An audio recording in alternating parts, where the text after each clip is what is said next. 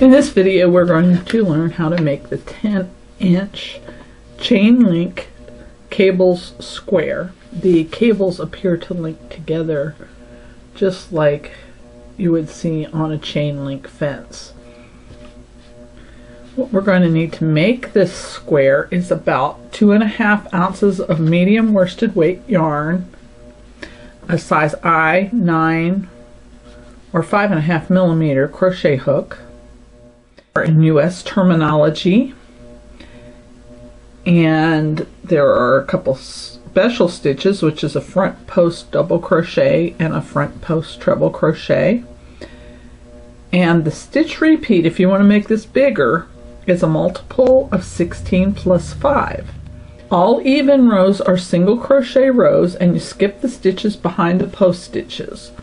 So if you skip the stitches behind the post stitches, you'll see there's these little ridges that are left behind on the back of the work.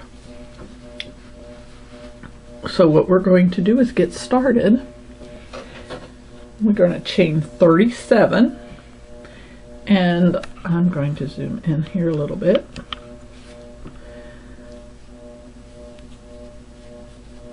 I'll leave it a little bit of a tail so you can draw it in later. And I'm going to go ahead and chain 37, and I will see you at the end of the chain.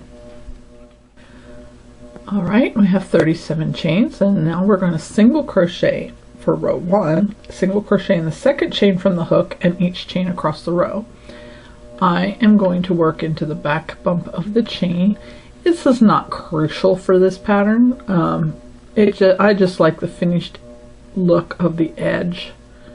That's the way the edge looks when you do the back bump of the chain. It gives it just a nice little finished look. But that's what I'm doing. So I'm going to single crochet in each across, and I'll see you at the other end. Alright, we've finished row 1. Now we're going to start row 2. And all the even rows are the same as row 2, which is you chain 1, turn your work, and you single crochet in each stitch across. So no matter what the stitch is, whether it's single crochet, front post double, or front post treble, you single crochet in each of those stitches. I'm going to end this video here, and we will do row 3 in a different video. So I will see you there.